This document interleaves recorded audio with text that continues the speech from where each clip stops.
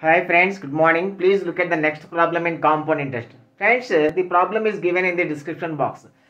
See the problem. Friends, the simple interest on a certain sum for 3 years is rupees 240 and compound interest on the same sum for 2 years is rupees 170.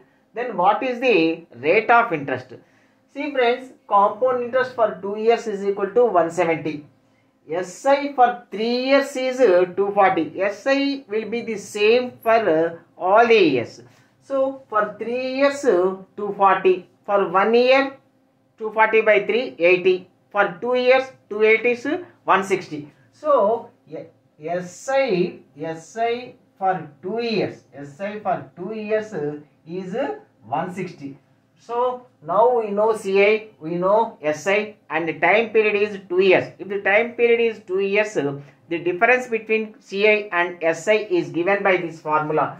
CI minus SI is equal to R into SI by 200. To find R, this formula you can apply. CI minus SI, 170 minus 160, 10 is equal to R into SI 160 by 200.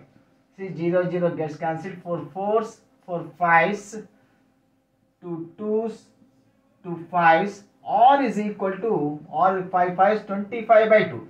25 by 2 means 12.5% friends. R is equal to 12.5%. Okay friends, thank you.